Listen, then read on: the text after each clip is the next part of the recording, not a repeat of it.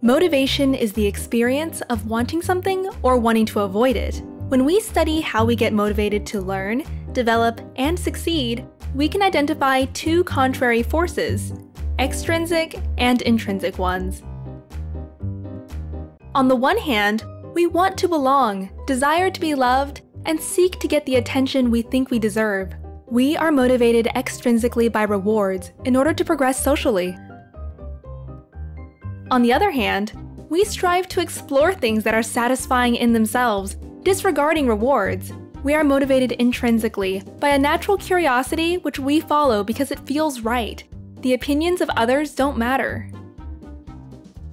To understand why we probably need a good mix of both, let's imagine two 4-year-old children.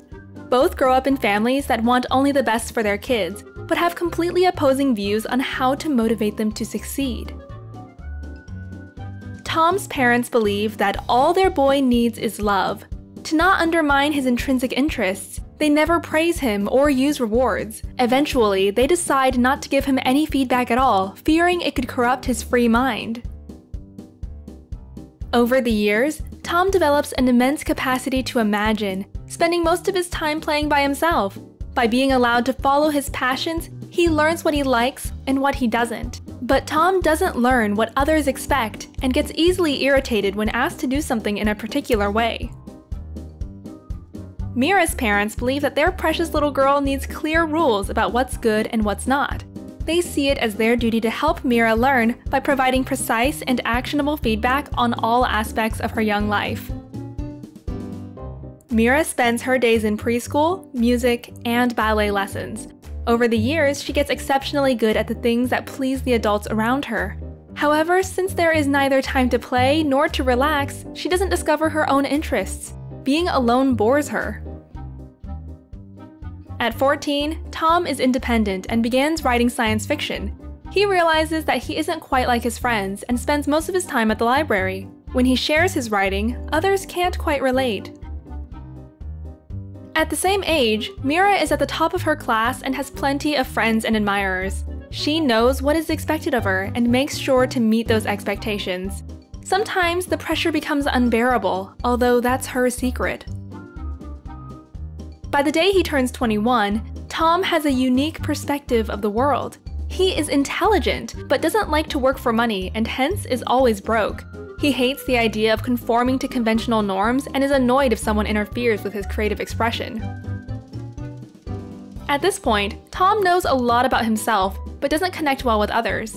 To him, people seem to follow rules without questioning them, just like sheep. Integrating into the society is difficult at this point, and he begins to search for utopia. Mira makes it into a top medical school where she realizes she'll never be top of the class again. Once that place seems out of reach, her motivation drops and she wonders if medicine actually interests her. Since quitting is no option, she takes up a second major and runs for student council president. Soon, Mira will know everything about what others expect, but nothing about what she likes for herself. All her life, she has just listened, driven by external feedback loops. At this point, she's almost lost the ability to question the norms of the society she grew up in. Listening to our heart can tell us who we are, but not how to be happy among others. Listening to others can motivate us to be a part of their world, but doesn't teach us if that world is ours. This is why it's probably good for the two to go together.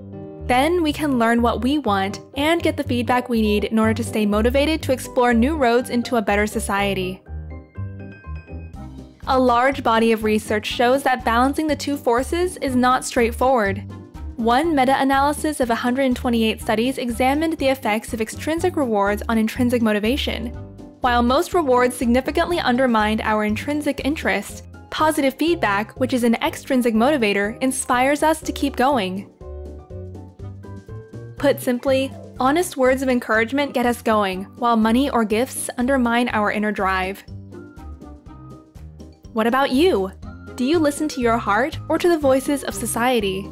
And from your personal experience, which of the two eventually takes your decision?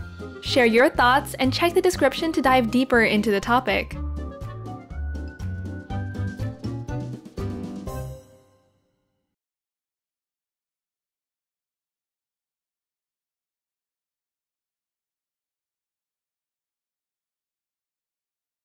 Sprouts videos are published under the Creative Commons license.